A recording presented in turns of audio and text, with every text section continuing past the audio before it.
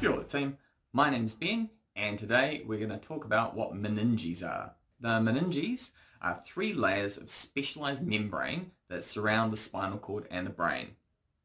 So if you think of them as being like 3 layers of glad wrap that our brain and our spinal cord get encased by, the function of the meninges provide physical stability and shock absorption to our brain and our spinal cord. So our meninges have blood vessels that branch into the layers to supply oxygen and nutrients, and then the glad wrap or the meninges that cover the brain are called cranial meninges, and they're continuous, so they just keep going, and then they turn into our spinal meninges, which are the meninges that cover the spinal cord. So our meninges have 3 layers.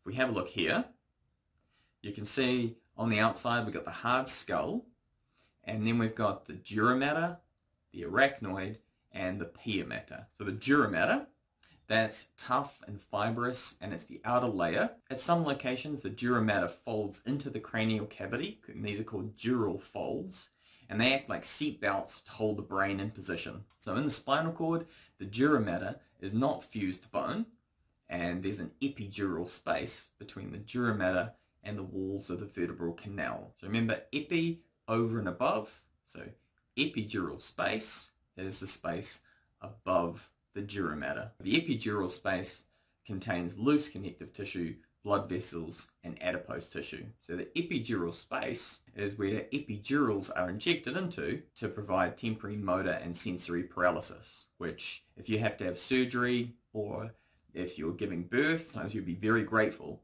about the epidural space. Have you heard of meningitis? Meninges, and then itis means inflammation. So meningitis is inflammation of our meninges following either bacterial or viral infection. With meningitis, it disrupts the blood supply and the cerebrospinal fluid, and this damages and kills neuron and glial cells.